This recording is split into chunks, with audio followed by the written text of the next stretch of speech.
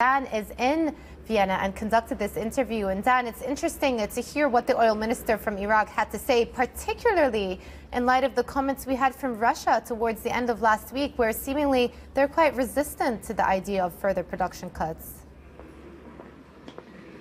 Absolutely, Jaman. I just wanted to jump in here with some developing news out of Vienna. I've just finished quite a lengthy conversation with Iraq's oil minister, who has explained in further detail why he believes an additional 400,000 barrel cut to production is necessary when ministers gather here in Vienna over the next 2 days for the OPEC meeting. Here's the first part of that conversation. Listen in. I don't say I doubt that. I think there will be oppositions by some, and others will support it. What was the final verdict? I think it's too early to say. It is very much dependent on a number of, let's say, 2 or 3 main factors. One, the interests of individual countries, okay, especially the big producers. Whether those who would like to see stability and improve, prices, and others want to maintain their share, okay, because at the end of the day, if there's additional cuts, the contribution would come, most of the contribution would come from the bigger producers.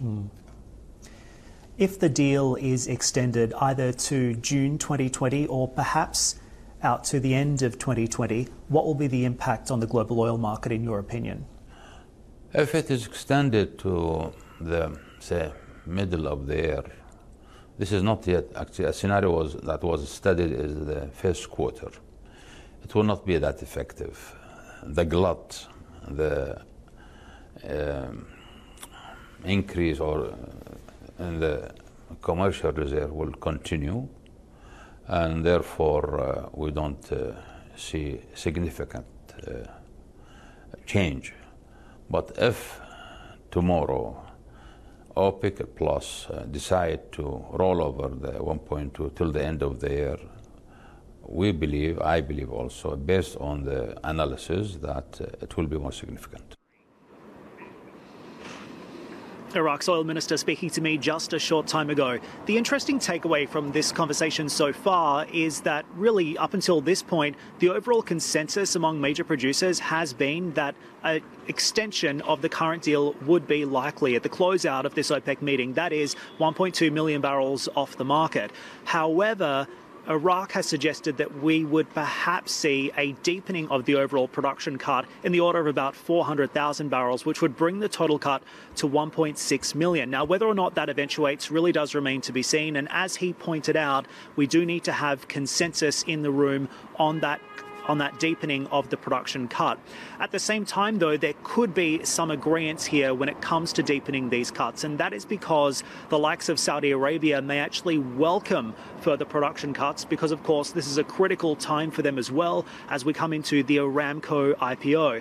I also asked the Iraqi oil minister whether or not the Saudis had indeed been pressuring the overall group to perhaps do more, not just deepen production cuts, but also lift compliance in order to firm up the oil market ahead of this critical IPO. Here's how he responded. We have very close relationship now between Iraq and Saudi Arabia. The present government, we visited Riyadh and we expanded the cooperation between the 2 countries. I am in continuous, contact. He contacts me, I contact him on phone. We had conference call, and so on. But I don't accept that OPEC is under anybody. OPEC is a collective, organization. Anyone, even the smallest producer, member, okay, if that country does not accept a resolution, there will be no resolution. So let us have the record right. I respect His Highness, the new Minister of Energy in Saudi Arabia, and we are friends. And I know he also shares the same attitude, and we would like to cooperate. We keep OPEC solid, and I haven't noticed any change. Policy-wise, when it comes to OPEC, strategies, OPEC and so on, cuts and shares and so on. I haven't noticed any change between the two ministers. How will the Saudi Aramco IPO influence the decision-making process at this upcoming OPEC meeting? And has there been any pressure from the Saudis to perhaps do more in order to ensure that the float of that company is a success? I cannot really link it to OPEC at all. I think it's an internal issue, and they have been, working on this for several years.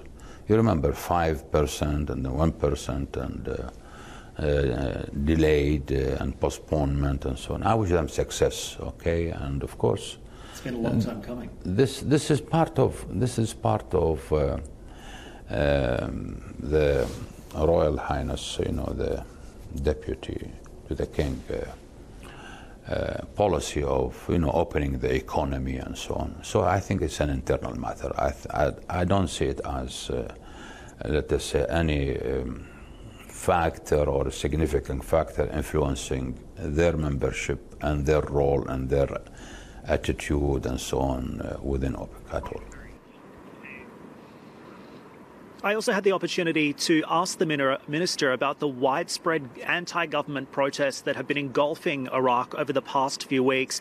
Independent reports suggest that more than 400 people have been killed as a result of those protests, and at the same time, the Prime Minister has now also resigned. I asked him firstly, is there a resolution to this crisis anytime soon? And also, is Iraq's oil infrastructure or production capability at risk? Listen in. They were at risk, not as a physical, let us say, facility. They were not at risk of being attacked. No, the operations were at risk, like stoppage, like let us say civil unrest, trying to stop oil operation without, let us say, any clear thinking to what is going to be the consequences. And I was on television and I was on radio explaining this to the people of Iraq, especially to the people in the south. If you stop the operation, oil and gas operation in those fields, the first thing will happen to you will not have electricity. And this will affect hospitals and other, of course. It will affect life and so on. But there were, of course, some people who, commented in Facebook and others. They say, so what? We don't, it's like this, young people. But others, of course, no, actually stood with us, especially some, wise people from outside the government. Some tribal chiefs in the area also stood with us. And there was wise communication, and we managed, but it was wave after wave, incident after incident, a field after another field, and so on. It wasn't easy, believe me. It was very difficult. 2 months, they were very difficult, yeah. So as you can see there, quite a wide-ranging discussion with Iraq's energy minister right here on CNBC, weighing in on the OPEC meeting, which gets underway tomorrow and concludes on Friday. Jemana, it's back over to you from Vienna for now.